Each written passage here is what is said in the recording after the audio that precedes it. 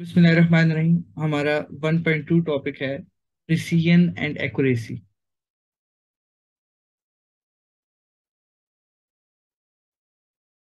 So basically, what is the difference between a precision and accuracy?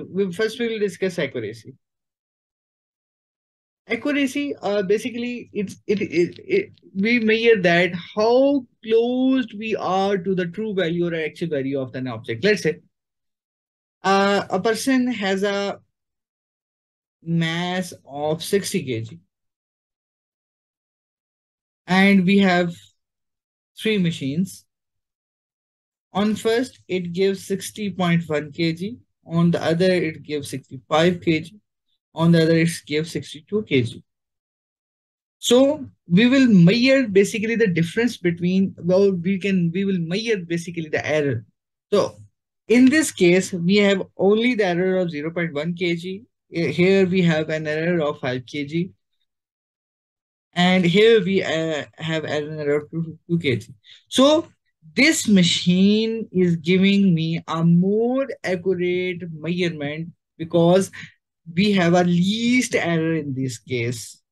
If the machine, let's say we have a machine 4, it gives accurately 60 kg, then we will say it is the most accurate instrument to measure the mass. So accuracy is how close we are to the actual value. More, less the error, more the accuracy. I hope you got the point. Now, precision. So precision is basically how close the measured values are. In this case, we are not seeing the measured value to the true value. We are saying how close the measured values are. For example, in the previous case, we have a person who has a mass of 60 kg, but their machines, which is pending 70.1 kg, or we can say, I will take another example. Let's say we have only one machine. A person comes, he measures the mass, first time he gives 70.1 kg. Then again he uses the instrument to give 70.5 kg. In again example, it gives 70.7 kg. So we can see that the original mass or the actual mass of the object was 60 kg, but the measured values are a way more far from the actual value. So we are saying that these measurements are not accurate, but these measured values are close to each other. So we will say that these measurements are precise. These measurements are precise but not accurate. We can take another example. Let's say we have a bullseye, and this is the actual value. Some person comes and throw our darts, which are here, here, and here. Another person comes, he again tries his luck, and he throws the darts like this. So case number one, we can see the measured values are way far from the actual value. So these are precise because they are close to each other, but not accurate. In this case number two, we can see that the measured values are close to the accurate value. Also, they are at the same distance to each other also. So it is also precise. We can discuss now the graphs. Let's say we have a graph over here.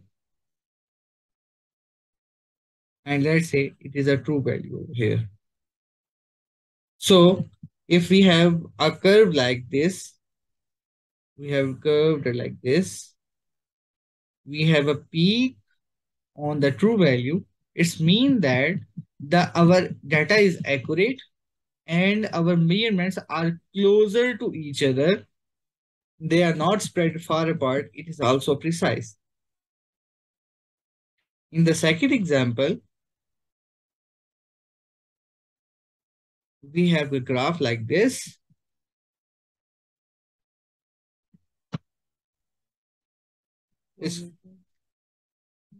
Then the true value over here is, let's say, we can say that our true value is uh, basically true value is on the peak right over here. That is accurate. Data is accurate. But the made values are far from each other. So it is not precise. Number fourth one,